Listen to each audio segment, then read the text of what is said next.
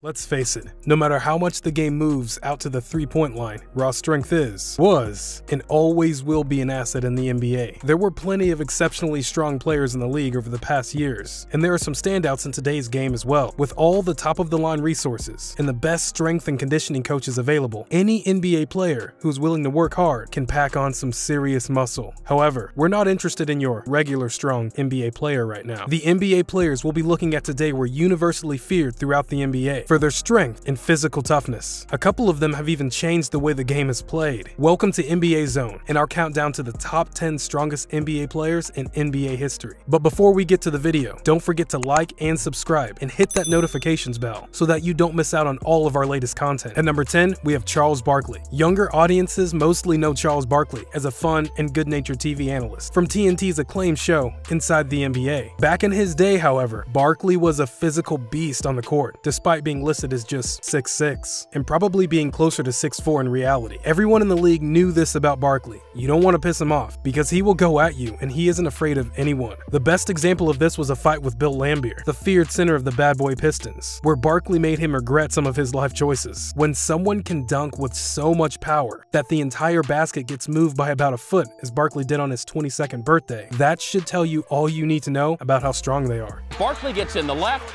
Laimbeer will come back with an uppercut. Laimbeer, who's had that mouse under his eye for most of the season, also had a cut. Both benches empty. It went on for 5 minutes. The fans also got involved in it. Number 9, Charles Oakley. Charles Oakley was regarded as probably the most dangerous man in the NBA during his playing career. He was both respected and feared by his peers because of his toughness, and he was even Michael Jordan's bodyguard while the two played on the Bulls. When Oakley was traded to the Knicks, he and Patrick Ewing formed one of the most formidable defensive lines in basketball, known as the no-layup Knicks. The stories of his strength and on-off court fights are things of NBA legend, and separating the fact from fiction can be borderline impossible. According to one story, he took on 5 security guards by himself during an eventful visit to a nightclub with Jordan one night. According to another, he slapped Charles Barkley during a 1999 Players Union meeting, and Barkley didn't even retaliate. Whatever the truth may be, there is no denying that Oakley was a unique force in NBA history. At number 8, we have Larry Johnson. Larry Johnson was an absolute beast in college, which prompted the Hornets to take him with the first overall pick back in 1991. A healthy Larry Johnson was an unstoppable force on the court, and dunking over anyone and everyone foolish enough to stand in his way. Even LeBron James was so impressed with Johnson's raw strength that he shared a mixtape of his highlights with the caption, "My goodness, a straight up animal, man, Grandma Ma." The latter part was referring to Johnson's alter ego for a series of Converse commercials. Unfortunately, a healthy Larry Johnson was also a kind of a rarity. He was never able to regain his all-star form after herniating a disc in his back, and we never really got to see what could have been. He never got over his back issues either, and they ultimately forced him to call it a career after just 10 years in the league. She's the man.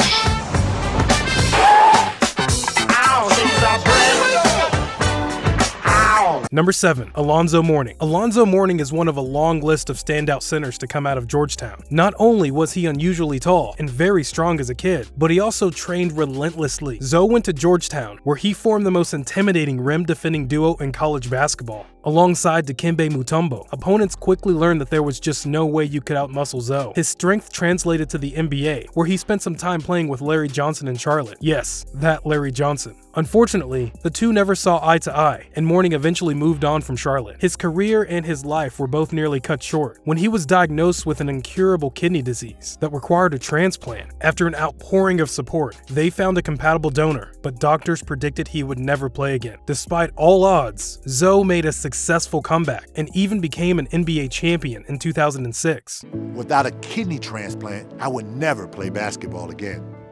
But I did get a transplant thanks to my living donor. So now it's not just basketball fans that know me. My kids know me too. At number 6, we have Daryl Dawkins. Believe it or not, there was a time when breakaway rims were not used in the NBA. The late Daryl Dawkins is the reason why that changed. Dawkins was the first player to join the NBA straight out of high school and was known for his strength and powerful dunks. Despite this reputation, nobody expected him to do what he did in a game against the Kansas City Kings in 1979. During that game, Dawkins dunked the ball with so much power that he not only shattered the glass backboard, but also bent the basket support pole. This has never never happened before in the NBA. Fans stormed the court and started picking up pieces of the shattered backboard as souvenirs. Later that same year, Dawkins destroyed another basket, and the NBA finally decided to start using breakaway rims. Number 5. Ben Wallace. We're getting into familiar territory now. Big Ben was, ironically, a very undersized center at 6'9". Even that was generous, because the man himself admitted he was really around 6'7". What he lacked up in height, he made up for in pure, natural strength. His playing weight was around 240 pounds, with an unreal body fat percentage of just 3%. As it turns out, when you combine that kind of natural ability with an addiction to weight training, you get something really special. How special? The winning a championship and 4 Defensive Player of the Year awards after going undrafted. Kind of special. Very few players were ever foolish enough to challenge him, and when Ron Artest tried in 2004, it resulted in one of the biggest all-out brawls in NBA history. Malice at the Palace. Ben Wallace is fouled, and Wallace did. Oh, Wallace right at Artest. This has potential to be serious if they don't get between.